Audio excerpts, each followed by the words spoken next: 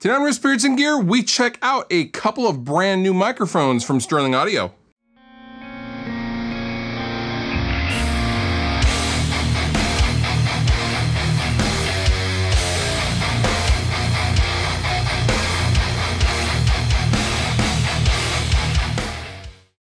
Sterling Audio just came out with an entire new line of microphones. Now, if you say to yourself, I've never heard of Sterling, you have certainly heard Sterling, namely and most famously, in my opinion, with my good buddy Rob Scallon, who that microphone that he has used to record and mic all of his instruments and all of his voiceover parts and everything that you've ever heard in his videos is using a Sterling microphone. And Sterling has just rolled out the newest generation of their microphones. And for review, I have the ST159 and the ST169. Now, I thought it would be fun to compare these two because these are essentially the same microphones, but one is a FET condenser and the other is a tube condenser. And I thought it'd be fun to do a little A/B test using an acoustic guitar. Now, before we get to that, I should note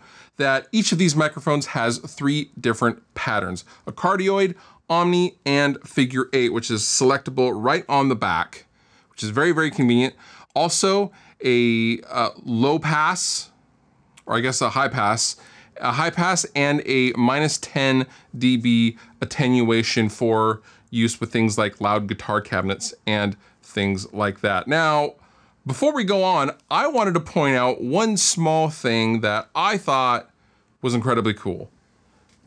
Check out the shock mounts for these Sterling microphones. Now, these are part replaceable. I mean, these are using fasteners. This is not some cheap pot metal shock mount. These are very, very high quality shock mounts. And right when I opened up the case, I couldn't believe the robustness of the shock mounts of these microphones. These are incredible, and they come with extra rubber bands in case you have some break or dry out over the years or what have you. But each individual part, I don't know if you can see that, is replaceable with screws. You can just unscrew various parts and replace them as opposed to throwing out the entire shock mount. I thought that was really cool and refreshing in this day and age of save a buck here, save a buck there, and corner cutting in general. I thought that was really, really cool, and I was really impressed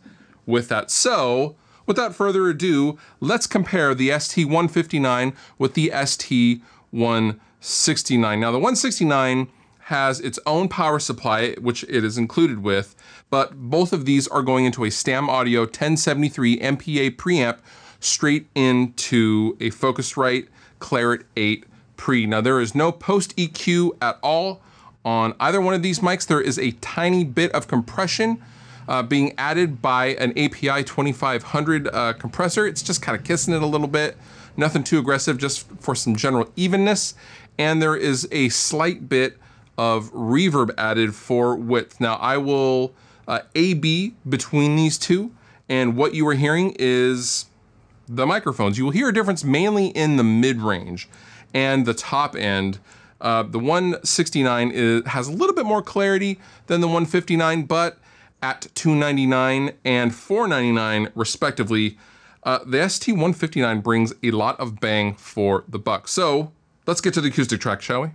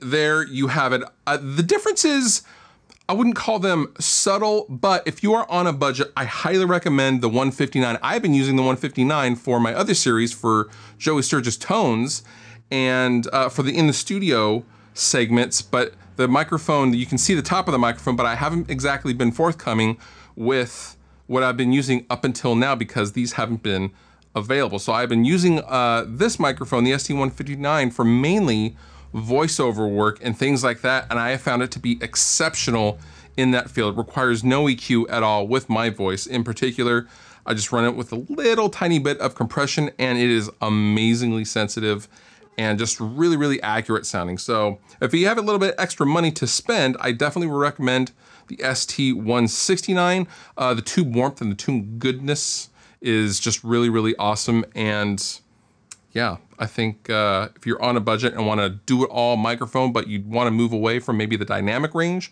of microphones that's currently out there, definitely take a look at the new Sterling line. They are super, super awesome, and I will be using them plenty around here.